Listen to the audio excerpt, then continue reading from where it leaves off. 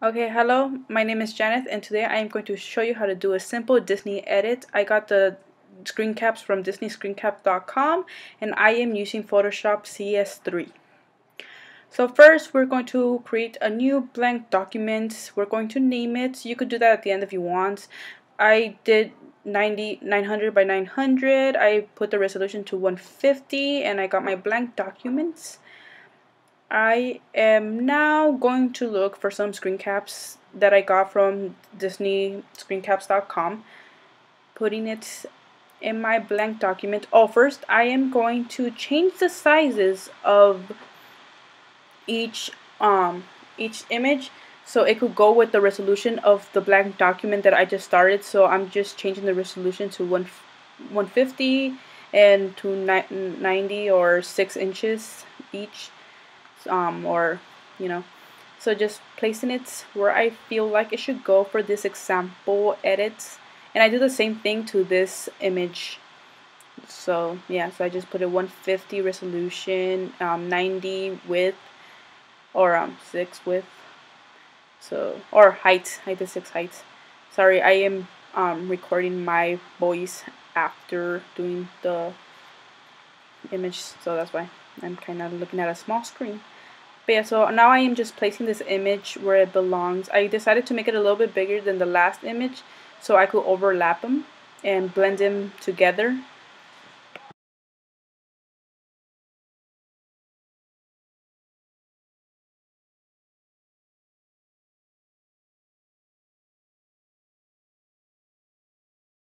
Sorry for the awkward silence, but I'm back. So I placed the image, I modify, and just save it there. You then will want to click on the little bottom add mask. It is a little square with a circle on it. In order for your erase tool could turn into an erase tool, so you just erase the background, and your brush tool, if you make a mistake on the erase tool, you erase too much, you could just kind of bring it back with the brush tool. And I used a soft brush as best as I could because I was kind of doing this really fast. So yeah, I was just kind of soft brushing everything, the background and stuff. So then I decided to add some curves in order to highlight the picture. You don't want to do it too much because your picture turns white, as you could tell. But yeah, I just wanted to brighten up the image, not too dark. And I did the same exact thing. You go to adjustments, or I'm fixing the thing because, you know, I realized I made a mistake, so I'm fixing it with the brush tool. So then I went to adjustments and curves. Give me a second. Adjustments and curves, and I did the same thing. I wanted the lighting on the curves to be exactly like the last one, or almost exactly, as best as I could. So I just kind of eyeballed it. But yeah, so then I am now going to add a texture that I got from DeviantArt.com. You could get many textures from DeviantArt.com, and I'm just going to change the size and resolution. That way it could kind of go with the blank document, or no longer the blank document, but my edit. And yeah, so I'm just placing it and working with the blending modes. For textures, always work with the blending modes.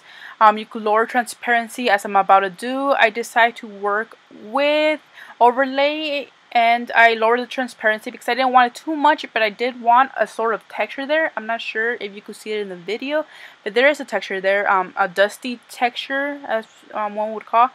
But yeah, so I got the textures from DeviantArt. So look for DeviantArt, or you could just google.com, look at big images, Google textures.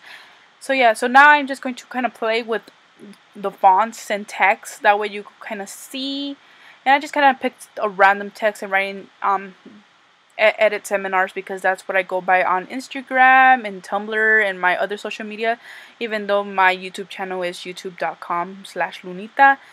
So yeah, so I'm just kind of showing you how you could change the sharpness and crisp. If you click on it, you could open the layer, the blending styles, the blending modes. So you just go to layer, and then you click layer styles, and you go blending options.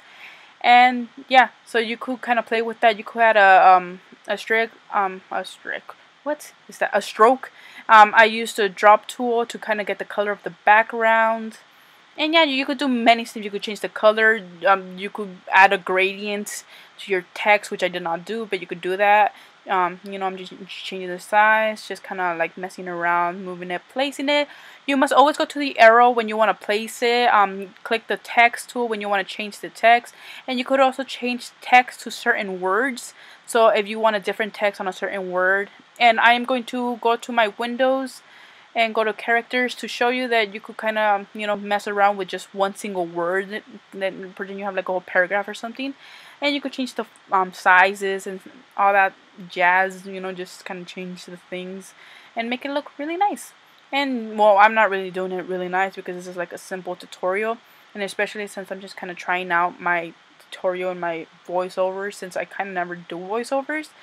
And yeah, also if you go to DEVIANTART.com, you could download many fonts from there, and they're free. They're for personal use, so make sure you're not selling stuff. But yeah, just go to DEVIANTART.com, and just for personal use, just for fun, you could kind of just download some cool fonts from there, which I kind of download a lot of fonts from there. I'm not sure if this is a pre-download font or I downloaded from DEVIANTART.com, but yeah, you know.